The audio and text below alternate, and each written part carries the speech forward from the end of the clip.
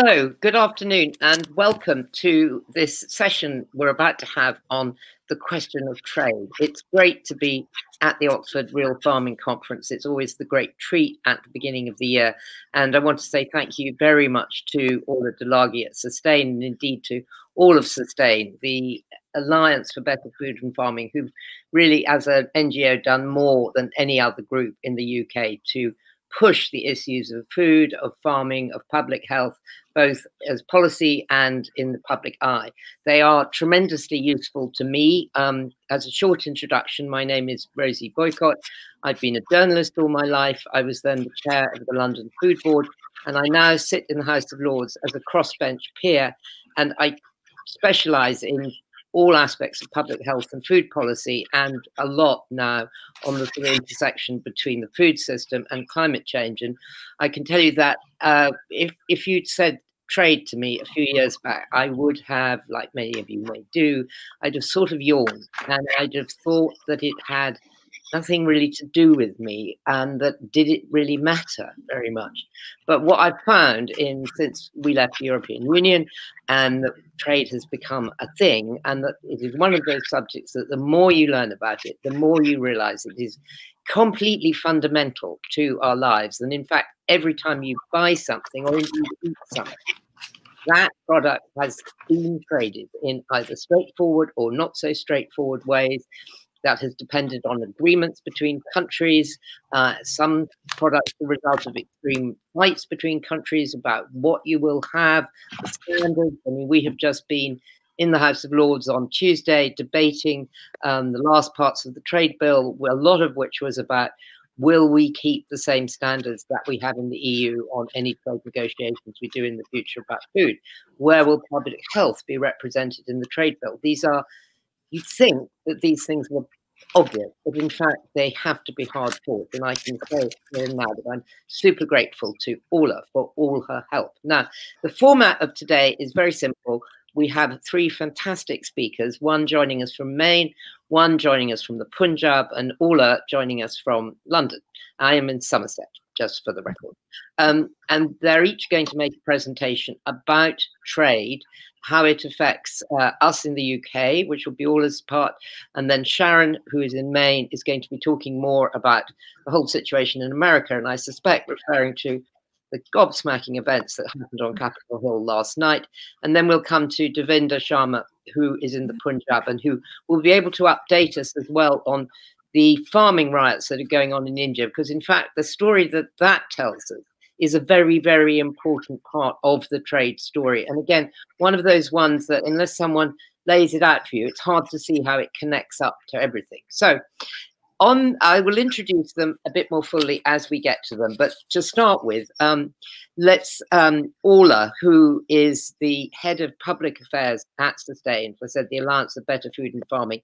Orla is an absolute force for good in the food world. She used to work in Whitehall, and then she also, at Lyon, she ran the campaign effectively for the campaign to universal free school meals. And I think that's where Orla and I first met. So Orla, over to you, and thank you very much. Thanks, Rosie. So first things first, thanks, Rosie, and thanks so much to Sharon and Devinder for joining us. We're really grateful for your time. In the UK, we've been talking a lot about trade in the last 4 years, but mostly in the context of Brexit and exiting the EU. But we need to start turning our minds really to emerging trade policy in the UK and how we can influence what is being built as we exit the EU. So I'm going to try and cover 3 areas, and I'm going to try and give you some reasons to be cheerful as we go along, because I think we need it. It feels like a dark day. Dark couple of years. So my 3 topics are going to be last year's food standards campaign in the UK, a bit on Brexit, and some opportunities that you can have to influence in the near future. So first up, last year's food campaign, it was linked to the agriculture bill that went through the Houses of Parliament. And we and our allies worked very hard to raise the issue of food standards. And that came out in polling with over 80% of people saying that they rejected the idea of being given lower food standards like chlorinated chicken, but also things products produced using banned pesticides or the overuse of antibiotics. And the issue really cut through. And we saw that with the momentum building at the end of last year, where thanks to Jamie Oliver's team, who were really involved, we got numbers collected which showed that 2.5 million people signed petitions on the issue, and 250,000 people wrote to their MPs. So huge amounts of engagement and real sign of movement building. And we want to make sure that we keep that momentum going. So unfortunately, MPs chose not to write the food standards into law, but thanks to all the noise that everybody made, including I'm sure a lot of people who've tuned in today, the government set up a Trade and Agriculture Commission, and that was an idea that originated from the National Farmers Union. But at the time, Sustain said we weren't happy with it because it was temporary, it lacked teeth, and it was stacked with big agribusiness. So we weren't happy at all. But, you know, we kept advocating and lobbying, and the government conceded again. And the TAC is now going to be statutory. It's going to be independent, and it's going to have experts on plants, animals, and the environment. So, you know, you can all take that as a win and put some fire in your belly for what comes next. But we're still a bit concerned because it doesn't cover consumer concerns or public health. So thanks to Rosie last night in the House of Lords, more good news that we were able to get the trade bill amended in the Lords last night on food and animal welfare and environment standards and human rights. And also they have amended the bill to ask that the Trade and Agriculture Commission consider public health and health inequalities. So we're really delighted with that, and that allows us to continue the debate and the conversation with policymakers here in the UK. So my second topic was Brexit, and don't feel disheartened. I know that it's been a very divisive issue, but you know, the UK is building new policy, and we all need to try and stay engaged with the process and pay attention. So what do we know about the Brexit deal? Well, it happened Christmas Eve. It's 1,200 pages of legal text, and it's essentially a blueprint to manage the future relationship. We know that it's created a border in the Irish Sea, so now that goods that move from Great Britain over to Northern Ireland will have to go through customs checks, and there's also going to be the same sort of paperwork headed the other way onto mainland Europe. We know also that there's going to be lots of new structures like a partnership council, and we also know that there are checks and balances in the agreement, essentially, that allows the UK to diverge on regulation so it can make its own regulations. But if that starts to impact on the trade relationship, or if it creates unfairness, then the EU there's a rebalancing. They could, for example, introduce tariffs. So the agreement does allow for that. But we also know that it can still be altered, and also it's going to be renegotiated in 5 years. So we still need to keep an eye on it. So are there things to be cheerful about? Well, I know lots of people who are here in the audience might well have had some objections to the Common Agricultural Policy, and the new systems that the UK government are going to put in place might well give us an opportunity to tailor things better for the UK. And also, now that we've exited, there might be a bit of breathing space where we can have some sensible conversations about things that we may want to rejoin, like chemicals regulation, REACH, or the Environment Agency. And also, we're not against trade itself. As Rosie said, we're trading all the time, and it presents opportunities. And there are opportunities for good, sustaining trade. We know that organics are in a rapidly growing market, and we know that sustainable fish is outselling non-sustainable, or at a faster rate, sorry. So there are opportunities there for really good trade. In terms of policy making, there's probably 4 things for you to know about. One is the trade bill, which Rosie and I touched on, and that will be still in the Lords for now, but then coming back to the Commons. So there will be opportunities for you to get involved and write to your MP, for example. There's also free trade agreements, and free trade agreements, there's a lot talked about WTO rules and, you know, what it does and doesn't allow, but actually we can ask for whatever we like in a free trade agreement. We just have to get the other country to agree to it. So there are actually opportunities there to bake in high standards that benefit us and our trading partner nations. And the TAC as well, the Trade and Agriculture Commission, the temporary TAC has a report coming in February, so we'll all be watching out for that. And also there'll be the appointments process to the new statutory TAC, and we'll want to keep an eye on that to make sure that that's got the broad representation that we want. And finally, there's the national food strategy, and they're going to be talking about health and environment in the next couple of months. So do keep an eye on what they're doing and engage with them whenever you can. It's better to engage with them in advance than complain afterwards. And they're doing a lot of work to reach out to people. So I'm sure they would welcome any input that you had. And a final plug before I wrap up, and that is we've got a report coming in the next couple of weeks about the impact of trade on our diets and particularly child health. So do please watch out for that and help us promote that. I'm going to leave it there. Thank you.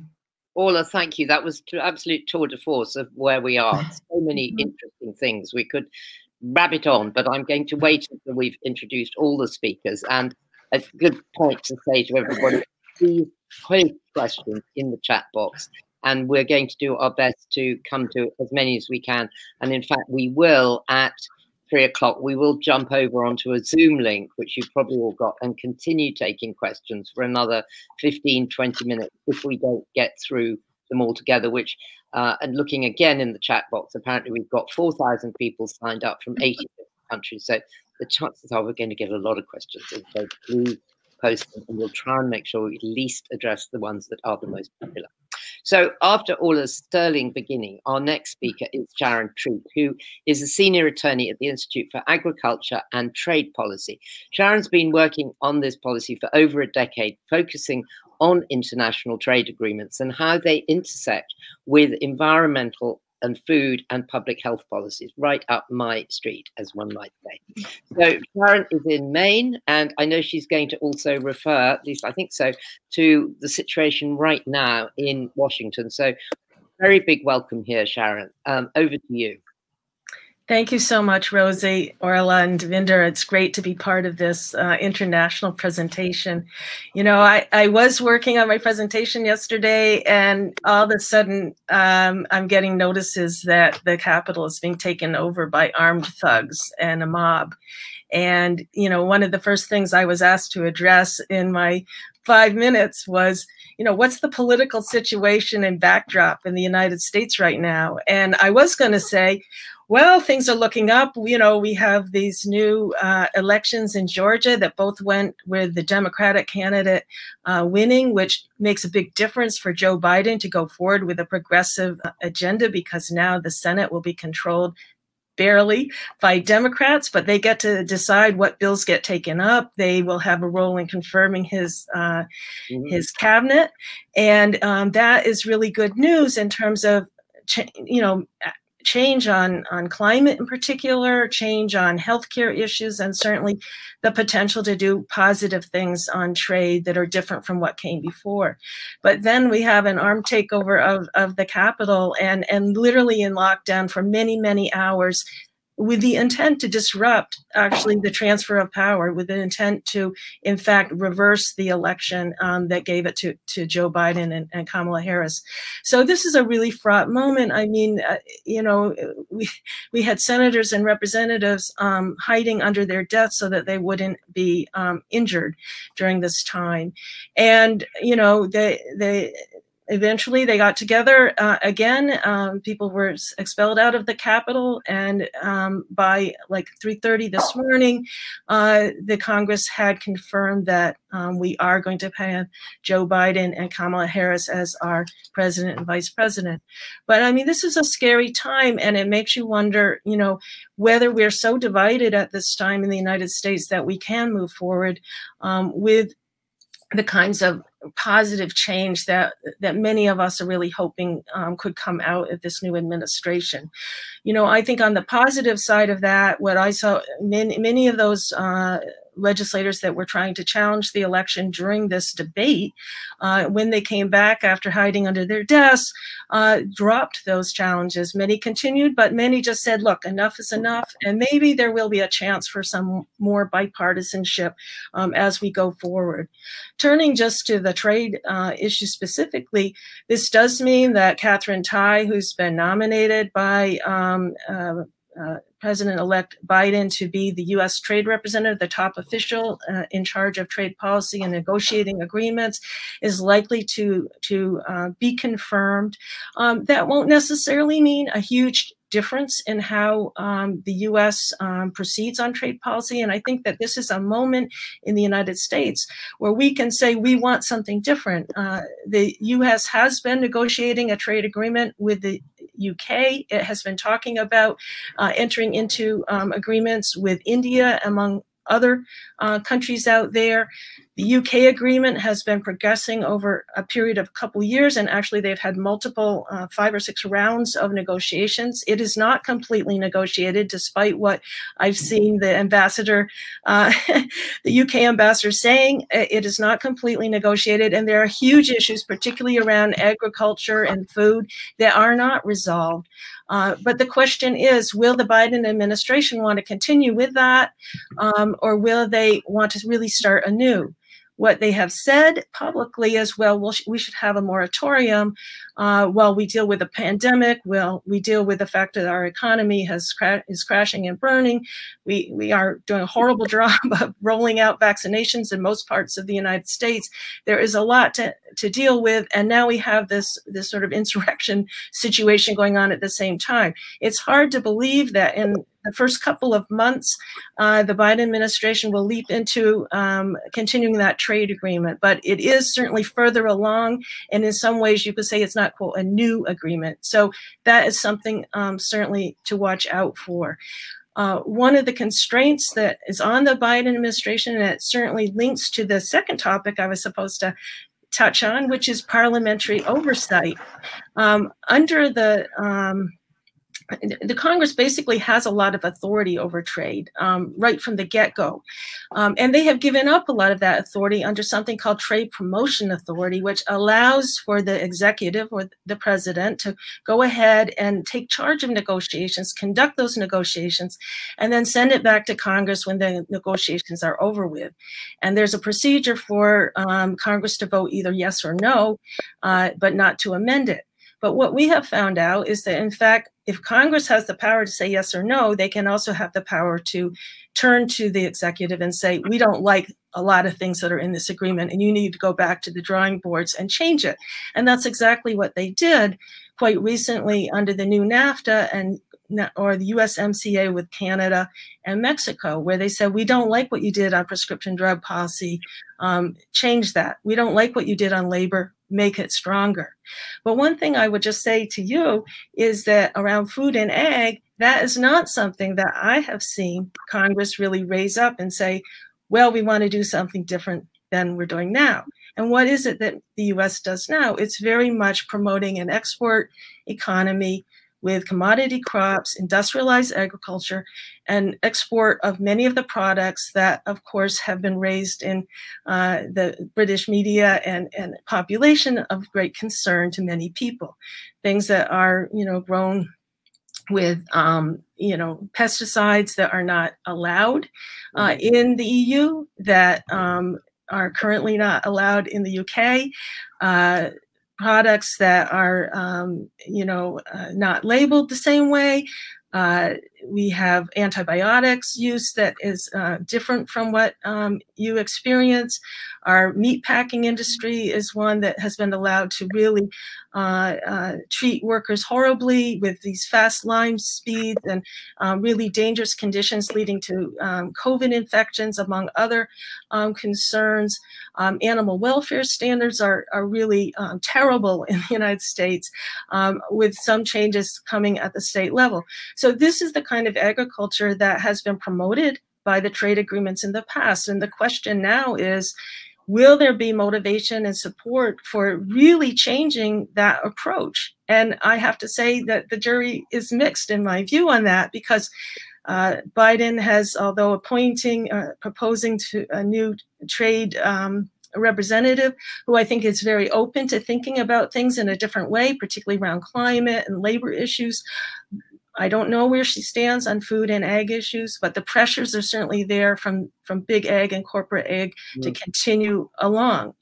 And on the other side, his pick to head up the agriculture department is coming straight out of a lobbying group for big ag, and indeed was the agriculture secretary under Obama, which pushed the Trans-Pacific Partnership and other agreements that really did not promote high standards in food and agriculture. So I think that it remains to be seen what happens there. Just finally, is there room for collaboration here? Absolutely. Orla and I, for example, work together to submit evidence to the House of Lords on just what a trade deal with the US and the UK might mean for food standards and might mean for agricultural policies going forward. And I think that that's very important, both in terms of showing that there's people in the US that care about these things, but also it helps us in the US to say, look, we could do an ag policy that's different from what we have right now, that is climate friendly, that supports local agriculture, that's sustainable, that provides support for agroecology and organic food farms. This is something, and animal welfare standards, this is something that we're trying to change in the US, and working together across the ocean is something that could be helpful. And this is a moment, as I've said, we don't know exactly what the political environment is. We don't know what's going to happen, but it is a moment of disruption and change where positive things could be the result. And I think that that's where, the kinds of people who are focused and watching this presentation right now, who've been already active with petitions and letter writing and getting involved on these issues with their members of Congress and their members of Parliament, that's where we can all make a difference. And I think that we have a great opportunity now to do just that. Gosh, Sharon, that's fantastic. Thank you very much. That was a pretty scary list of things, actually, about what's wrong with the American food system. And, we just get blasted with the stuff about chlorinated chicken. And you set out a great deal more in terms of the perils of entering free trade agreements with America. I suspect we will return to this in a bit. But now I'd like to bring in our third speaker, Devinder Sharma, who is joining us from the Punjab. Welcome, Devinder. Thank you very much for joining us. He is an award-winning English-Indian journalist, writer, thinker, and researcher. You trained as an agricultural scientist, and you hold a master's in plant breeding and genetics before becoming a journalist. And now you work in campaigns on property rights, environmental development, food security, and poverty, which is tremendously interesting to us, especially your work around fair trade. And as we said, I think already, you're going to kick off by explaining the food riots, and I gather you've had tractor riots today happening in India, and why they actually connect to the whole of this conversation, why what's happening in India connects to the way that world trade happens. And then I think we may pick up a little bit more about the whole way that subsidy systems distort and change the way we trade. Over to you. Thank you, Rosie. And it's a pleasure to be on a panel with Orla and Sharon from across the globe. And, looking at an issue which is very important and has been for several decades a hot issue, I would say, as far as the developing countries are concerned, especially at the time of the ministerial conferences that the WTO has been holding every 2 years. The reason, of course, is the rich countries' subsidies that, of course, as you said, we'll talk later. But ironically, what is happening in India at this particular juncture is of great importance, not only for the farming communities across the globe, but also for international trade. It has severe implications, and I think that will be very interesting to watch. For the last 42 days, farmers, hundreds of thousands of farmers are camping outside New Delhi, on the borders of New Delhi, and they have been, they have come to New Delhi to basically express their concern at the way the government has brought in the 3 central laws. It has been 7 months now. The government brought in ordinance, followed the ordinance route, and then pushed it in the parliament. And we have the 3 laws which basically bring in market or link up agriculture with the markets. And that's the kind of a system which farmers are very, very concerned that it will uproot them, or it will deny them their rightful price, or it will exploit them to the hilt now. And that is something which is worrying farmers, especially in the northwestern region, which is Punjab and Haryana, the food bowl of the country. It began from this part of the of the country, and now of course the movement has spread to many parts of the country, like, south and west and east also. And what we are seeing is a iconic protest happening in around New Delhi. This protest is amazing in the sense that the farmers have come and they have dug in their heels, and now they are saying that they already have brought their food supplies for the next 6 months, and they are not going to be affected by things like, where is the food going to come from them for a large number of people. And they have got so much of support from the general public that it is amazing how this movement is being run. They are camping in their tractor trolleys, and they are staying in harsh winters. It was 1.1 degree some days back, and they are spending their nights there, and yet we find they are very dedicated, very cheerful. The spirits are very high. I also had a chance to visit a couple of places just to see and meet farmers, and the cheerfulness was amazing after about a month of camping around New Delhi. Now, the point I'm trying to make is the civil society has risen in support of them. There are singers, there are army veterans, there are politicians, there are, of course, academicians, students, young people. Everyone has joined the movement, and it's a unique kind of farmers movement that we are witnessing, the kind of which we haven't seen anywhere in the world, even till now. And this is also a lesson, I think, in how the public has joined hands with the farmers. They agree that the farmers have been, denied their rightful income all these years and all these decades. The farmers' protest is primarily hinges on that they need an assured income. They are fighting for an assured price. What they fear is that the volatility of markets, the vagaries of markets hit farmers everywhere in the world, and Punjab farmers or the Indian farmers are no exception. But there is a social security net that is available to the farmers, at least in that green belt or the food bowl of the country, which was essentially the place from where Green Revolution started in India. And this is called the minimum support price. This is a mechanism under which the farmer brings his produce, wheat and paddy, into the markets. The government is supposed to buy. It's called open-ended procurement. The government is supposed to buy every grain that comes in at a minimum support price. If the markets are giving a higher price, fine. But when nobody is offering them the price that the government has announced, then the government steps in and buys the entire grain that flows into the markets. This has been the practice in Punjab and Haryana primarily, and this is, of course, in some other parts of the country also. But now with the market, the new laws bringing in markets, the linkage with the markets, farmers fear that their minimum support price will go away, which means that the right to at least get an assured price will also disappear, and that means they will be exploited further. And this is what they are fighting against, and this is what they want to bring up to the notice, that this is exactly a kind of a system that we don't need only for Punjab and Haryana, but we need it for across the country. The government of India normally announces minimum support price for 23 crops in this country, which covers the gross cropped area. We have to look into that. 80% of the gross cropped area is covered by those 23 crops for which the prices are announced.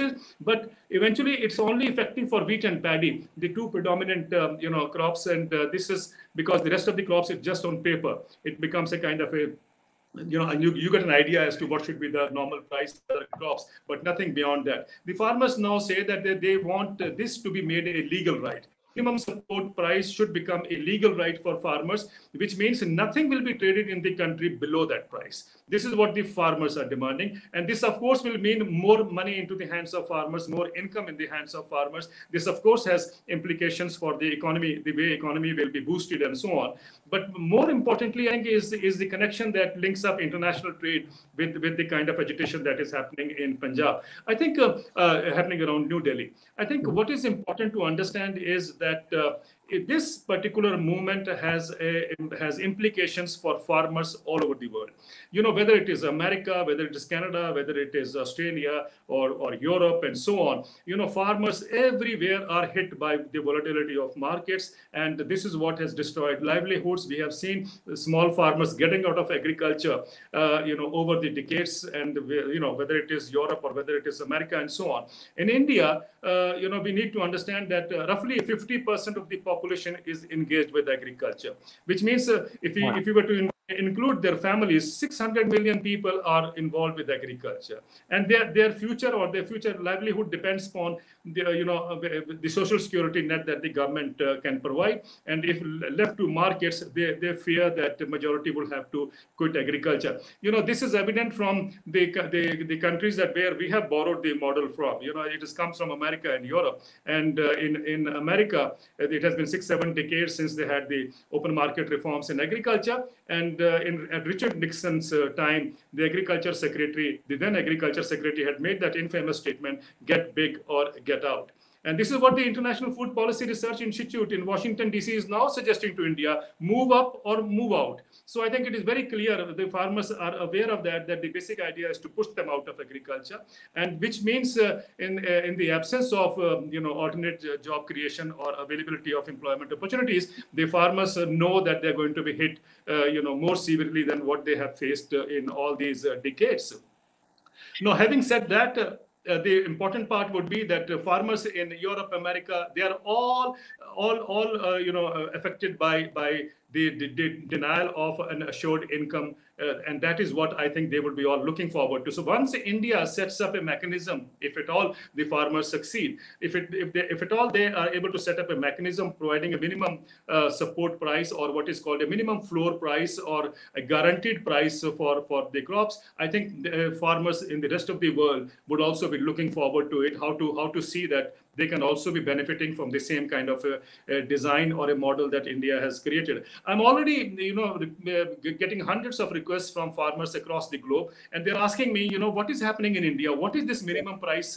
We also want if it can be done in India, we also would like to learn from it and see that we also can take advantage of the minimum price, because that is where farmers everywhere, as I said, suffer.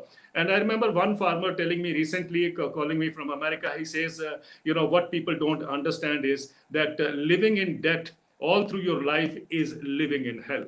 And we also want to get out of that situation. And I think the Indian farmers are providing us a clear picture or a clear opportunity now that there is an option, and that's something we can try for. I think that is the kind of a message which goes internationally. The other part is what will happen to international trade. I think that is very fascinating. It will be very interesting to see what happens, because only yesterday there is an Indian trade review going on in the WTO, and the United States has conveyed a message to India very clearly that you need to remove the support that you give for crops, which means the kind of minimum support price that India gives for wheat and rice, which is according to the WTO language. For those of us who don't understand much of trade issues, there is for the developing countries a provision that you can provide 10% of the total value of one product as subsidy support, which means as a minimum support price. So that the Americans have always been telling us, the American plus Europe has always been telling us that India exceeds that limit, and 10% we're giving already 60 to 70%. Although India is challenging that, that's a different issue. But the point here is that on one hand, the rich countries are telling us to do away with the minimum support price or to do away with that safety net. On the other hand, Indian farmers are wanting that particular safety net kind of support that they get should be expanded to cover all the crops for which the minimum support price is announced in India. So I think this is going to be, if at all they succeed, then I think first would be what will happen to the WTO trade negotiations, especially in this context where it is already a hot issue. As you know, for last several years, the effort is to ask India to dismantle the public stockholding.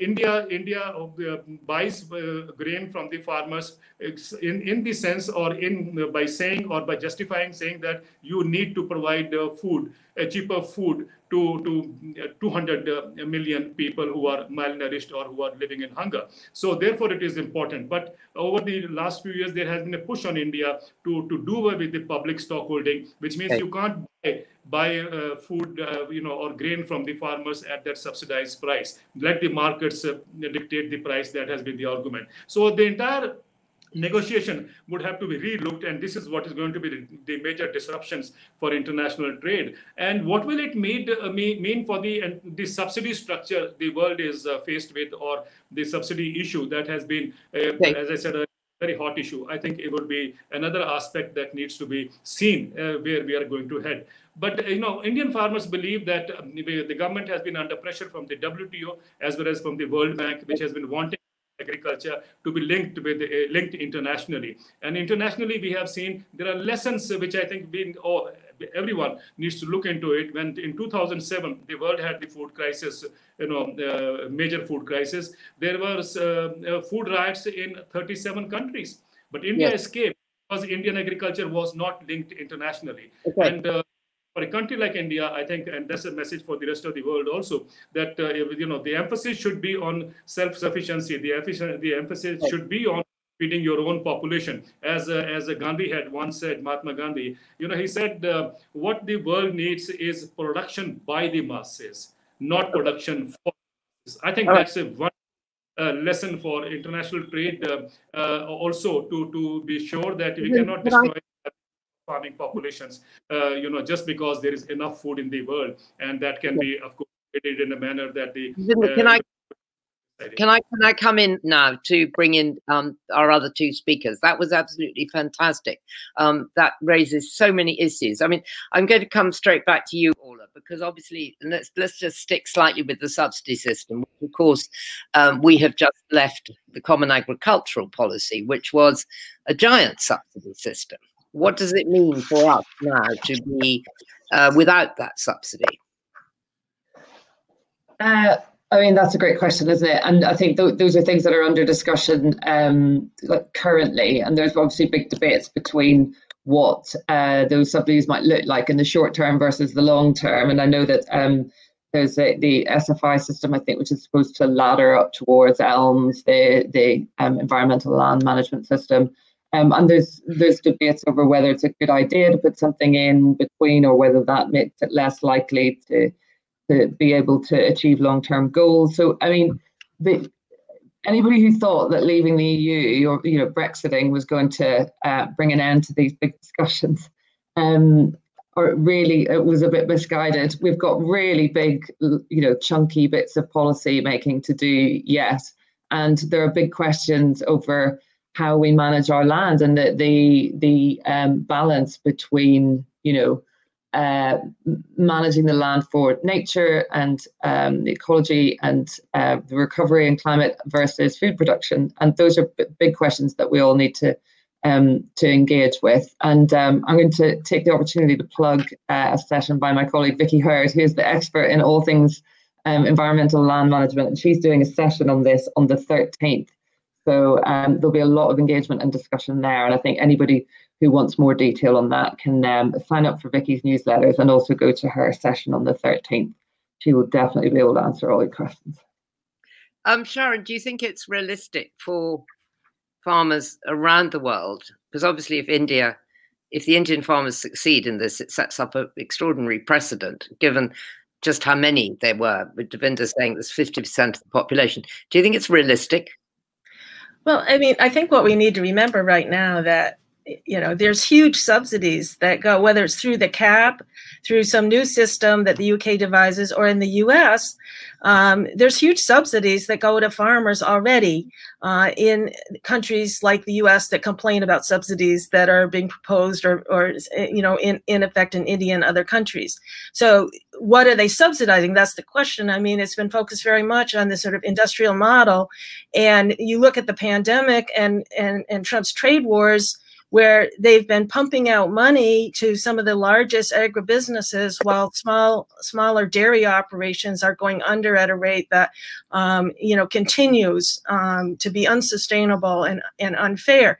The same time that the U.S. is negotiating an agreement with Canada that it just entered into in 2019, in 2020, where it focused on saying, well, the Canadian government is unfairly subsidizing dairy in Canada by having a supply management system, which is, it's a different version of a way to make these smaller farm operations sustainable. And yet in the United States, there's dairy farms that are saying, we would like to have that same system. Why are we going out to Canada and trying to unravel a system that we should be copying? So these trade agreements, which are designed to supposedly level the playing field in ways, often operate in ways that basically benefit the largest corporate agriculture that's multinational, that has its hands all over the world, and the other folks aren't really at the table. I mean, we talked about oversight of trade agreements and the role of Congress. The U.S. certainly has an extremely secretive and non-transparent trade negotiation process, but the people that are at the table are, 500 to 600 corporate advisors that have a preferred access to be able to talk to the U.S. trade representative and look at text, and they actually propose text that gets taken wholesale and put into these trade agreements, which very much is a deregulatory kind of, model. And so, I think we really need to look at the trade system as well as our agricultural system and say, what are the signals we want to give? What are the kinds of agriculture that we want to promote? And some of the things that you've been talking about in the UK and certainly in India as well, those are examples. Just to give one more example on this, the U.S. went after India and said, you're subsidizing your solar industry too much, and get rid of those subsidies, which actually undercut in the U.S. being able to have less expensive solar operations to be more renewable and more climate friendly. Well, then, of course, India turned around with a bunch of other countries and sued the United States and says, well, you're doing the same thing because you're trying to promote local economies. That's not a bad thing, promoting local economies and having jobs locally and moving towards renewable energy. So we have trade rules under the WTO as well as in these free trade agreements, which really undermine global goals that we want to promote, like climate change. And I think the time is now to be, while the WTO is, not functioning very well, while the US is at a place of maximum potential change, while the UK as well is adopting its own trade policies and its own future standards for everything from environment to agriculture to potentially chemical policies. This is the moment that we could really look at trade rules and say, these have to change, and they should be guided by our global goals here, which should be that farming is sustainable and should be that we have, climate friendly, and, we're addressing climate change. Instead of, in the US right now, this Trade Promotion Authority I mentioned specifically says that the trade agreements the US enters into cannot try to address climate change. So these are things, and that's up for renewal in a couple of months. So these are opportunities where we can change those directives and what the goals are, and maybe have more of a global conversation about how we should be doing things differently in the future. Yeah, that's really interesting. That's really scary that say you can't do things that work with climate change. But Devinder, do you think that this will happen? I mean, do you think the farmers will win? Well, that's a very difficult question. We are all keeping our fingers crossed, and the farmers are not relenting. The government is not giving up. There is a kind of a stalemate, deadlock happening. And they already have had 7 rounds of a discussion. Another round of discussion is supposed to be happening tomorrow, and we will see what comes out of it. But what we see, the kind of fervor that we see across the country, is that the farmers are clear. They are maintaining that we are not going to go back till the laws are repealed, and that's a big issue, as you will all appreciate or understand. And they are saying we are even willing to stay, for another 3 years. They are saying that we are willing to stay till 2024, the time when the next elections are to be held.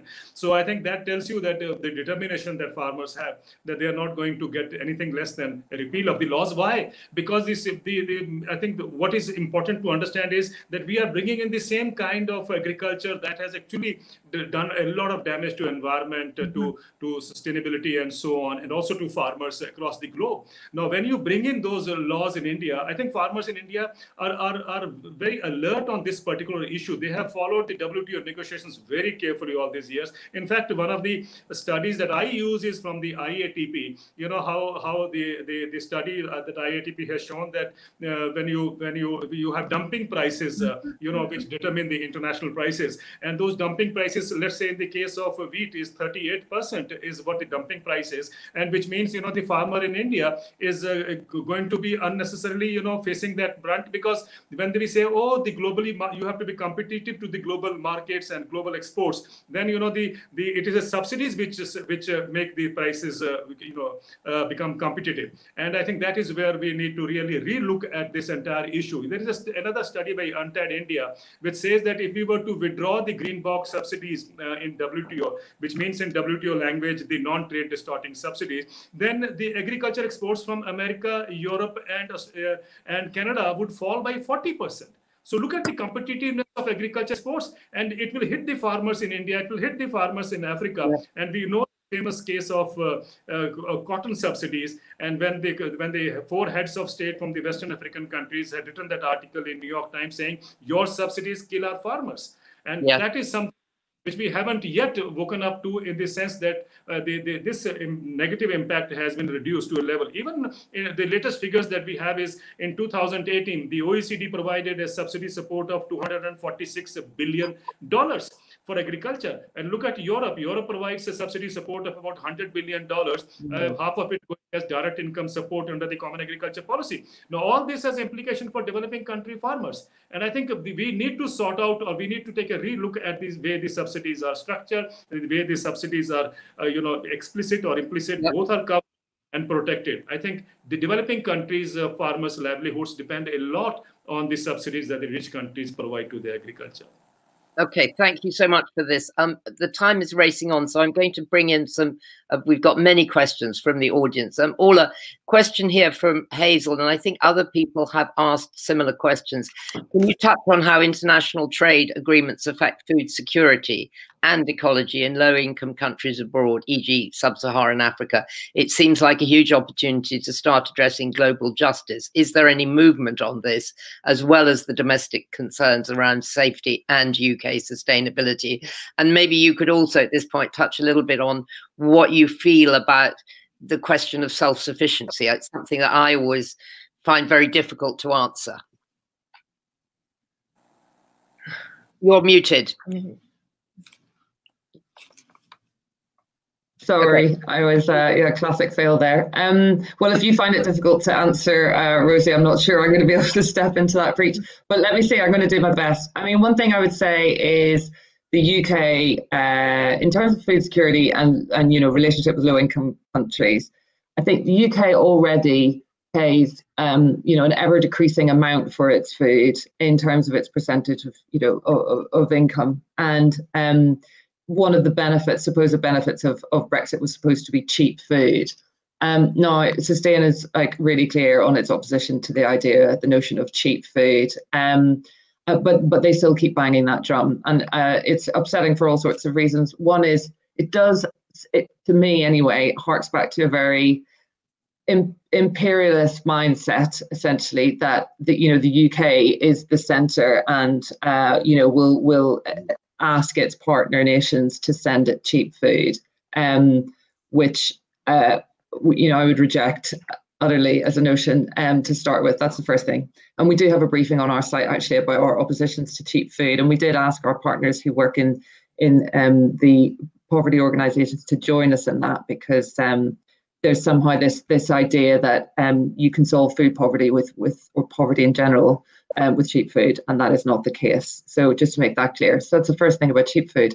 Can we start to address global justice? Well, I mean, I suppose that's the next step, isn't it? If we're paying the proper price for our food and everything is built into it, then the people who are producing the food have got more chance of having a better livelihood. And that obviously includes partner nations in the global south. If we're asking people to send us cheap food, somebody somewhere is losing out, and it's probably the producer.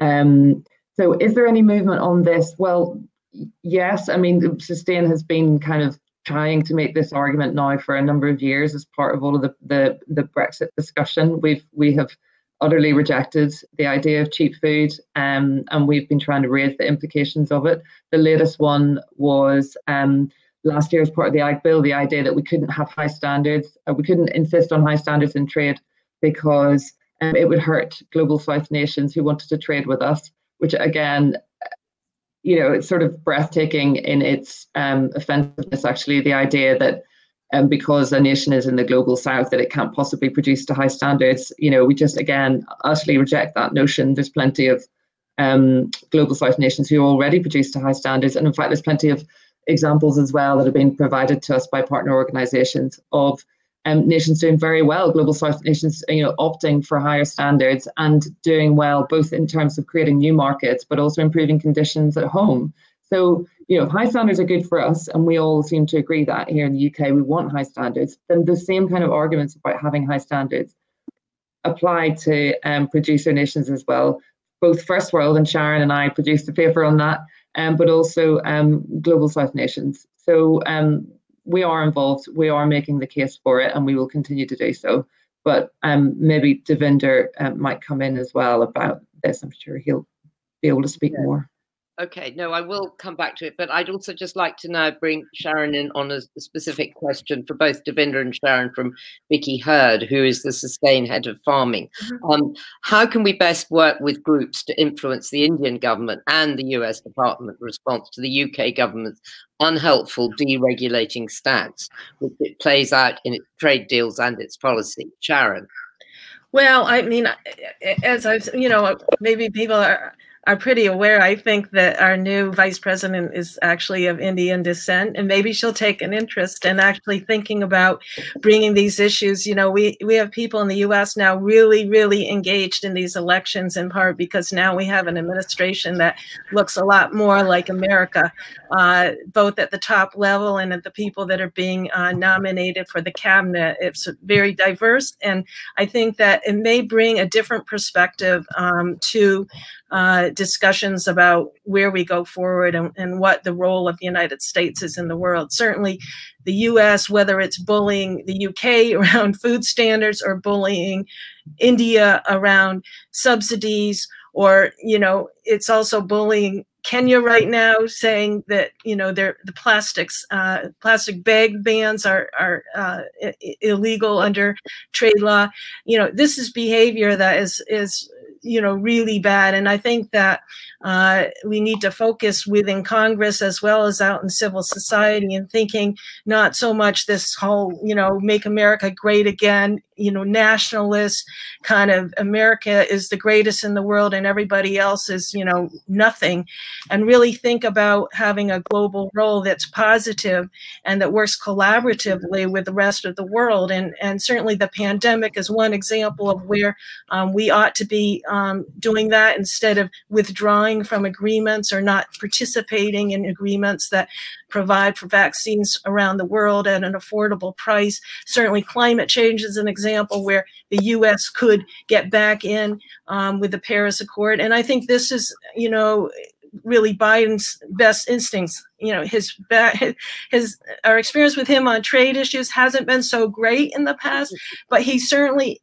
wants to do right when it comes to the U.S. role in the global, in global setting, what happens globally in a positive way. And I think that leading into those better instincts and the fact that his cabinet and Congress now is much more diverse, I think we have the potential to have more of a moral approach and moral and ethical approach to how we go forward in the future. I mean, I'm hoping so. We don't know, but it's the beginning of a new period, and I think it's important to be optimistic and gather your forces of civil society as well to support those best instincts that are coming out right now.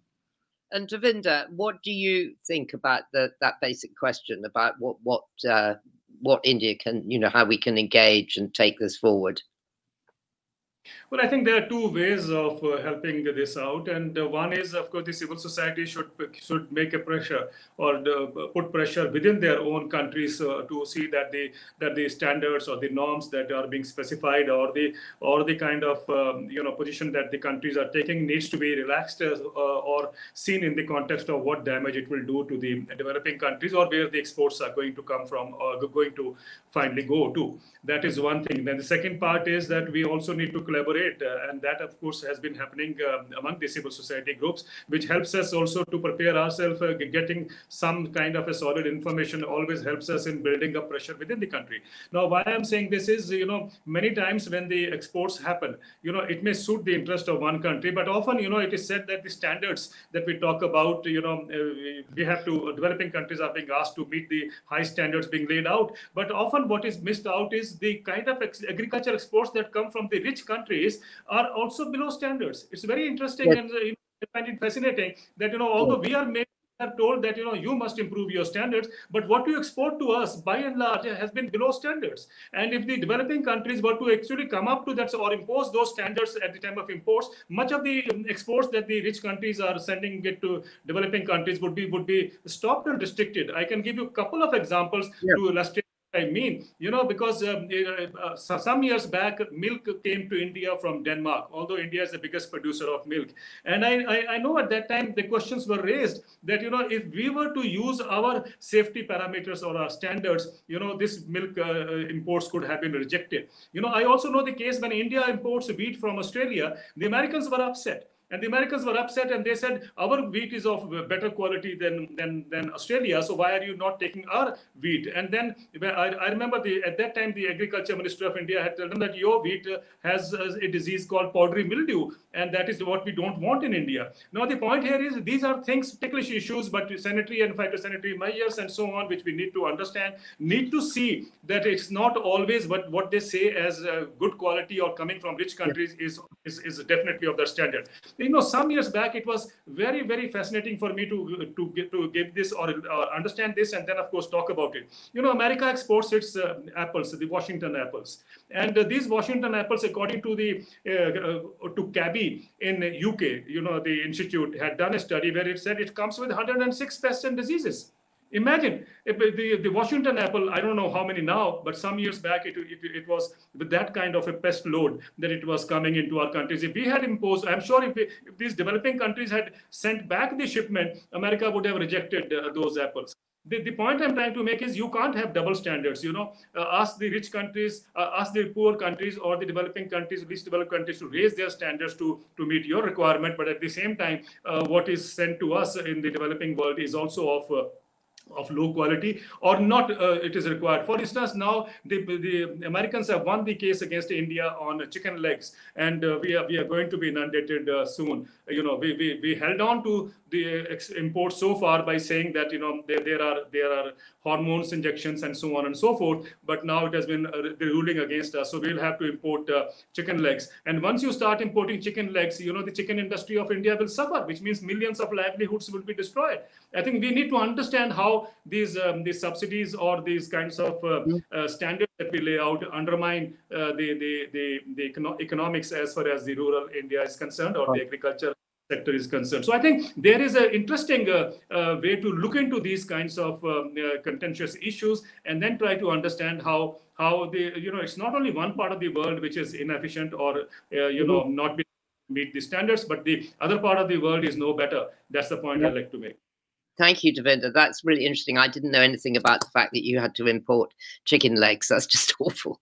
And that it's putting people out of work. Now, I'm afraid we're up against time, but we will move over to Zoom. And I hope very much that we can take the questions that are in the chat box with us. I'm not sure how that can happen, but maybe it can. But before we leave the session, I'd just like to go around all the panel and just ask them, what are the things that we can do as consumers? I mean, as we said, every time you buy something, you are effectively trading. What would be your top things for people to do to get themselves involved in this debate? Ola. Unmute. Sorry. I'm muting myself.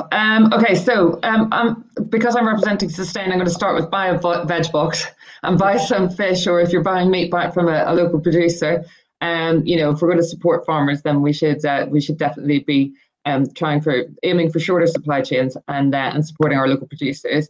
I've got some specific ones. Anybody who's interested in this, please sign up for the Sustain newsletters. We will let you know when there's specific actions coming up. Around the trade bill, for example, and we'll help you write to your MP, although you don't need our help to do that anytime you like.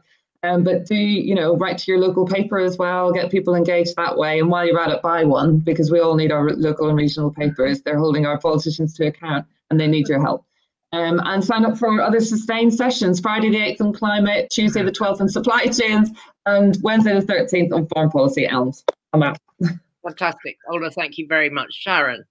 Okay, well, I can't really add to that. We have 1 minute to go. So I would say shop locally, support your local farmers, but also get on the phone to your representatives of your government and write your letters to the editor, which are the most read part of the newspaper where I live, along with obituaries.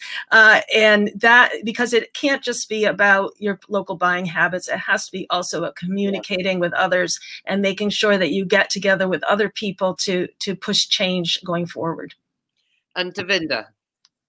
Well, I will agree with my co-panelists that the first and foremost is that the consumer should demand, that local food, what we grow locally, as the requirement for all kinds of foods that we have. Second is to get away from this fad of superfoods, the superfoods that get transported from across the world, and we eventually find there are better superfoods, which nature provides us in our own backyards. We refuse to see that. We go by the PR exercise or whatever, and we end up buying those foods, and we know many of them have turned out to be, failure after a few years and so on. So these two things I think are very important. And finally, I think the study which Sustain had done several years back, the Food Miles report, is very, very important. People need to be educated that, there is no use buying apples which coming all the way from Chile or from Fuji into India. I don't see what is the justification of apples traveling across the world.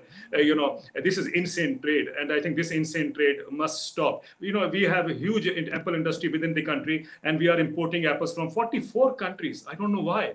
So I think we need to educate people, consumers, that what you need is to buy what is locally produced, and don't go for these fads of superfoods. You have superfoods in your own backyard, which probably you have ignored all these years. It's time to pick up them, learn from that, and that's the kind of agriculture model, sustainable, ecologically viable, and also environmentally suitable for all of us.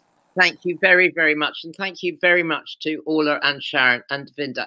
I hope that has given you a small window into this unbelievably complicated situation, but that you can see the fact that Devinder has 44 apples and that they're going to get chicken legs, that these things are so connected. The whole world has got trade deals and things that move and affect how we live, how we buy, how healthy we are, and how healthy our planet is. So make them simple, shop locally, take your actions, write to your MPs. As Ola has been saying, this is a time of change and opportunity.